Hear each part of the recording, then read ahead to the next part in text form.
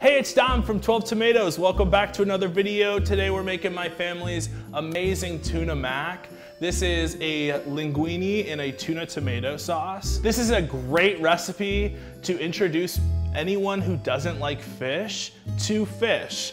Tuna actually has a really nice umami flavor that blends well with the umami in the tomato. So it actually just ends up like enhancing the tomato sauce. And you only see like little streaks of tuna, like you actually can't clock it.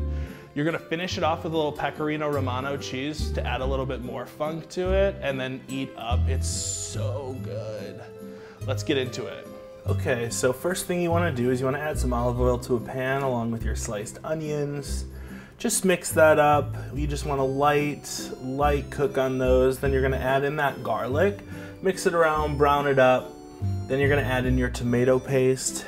You want to cook that tomato paste just a little bit, get some of that raw canned flavor out of there.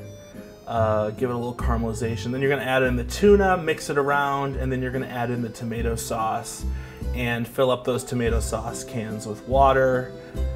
Just to get the residual. You're gonna let that sauce braise for about 30 minutes. That's it. Cook your linguine, pour your sauce over, toss it all together, mix it all up. Look at how beautiful. Top it with a little pecorino romano.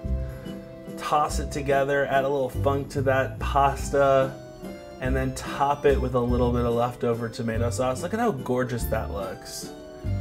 Tuna and tomato was made for each other, baby. You have to try this. My grandma would be so proud.